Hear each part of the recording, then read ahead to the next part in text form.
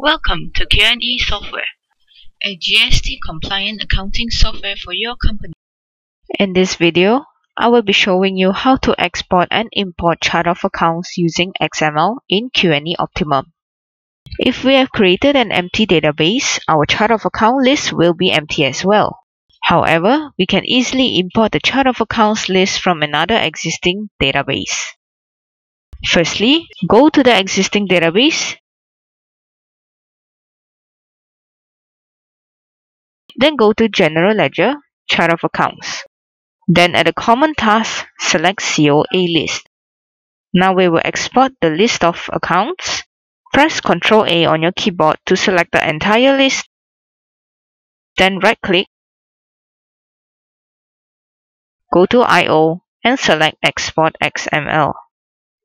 Give this export file a name and select your destination to save the exported file.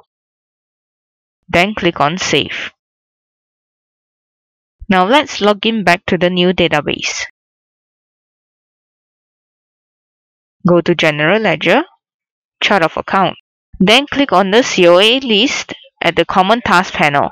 Now right-click, then go to I/O and select Import XML.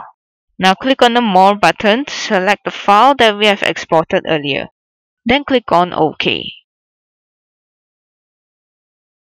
Now click on the Refresh button and you will be able to see the list of imported COA.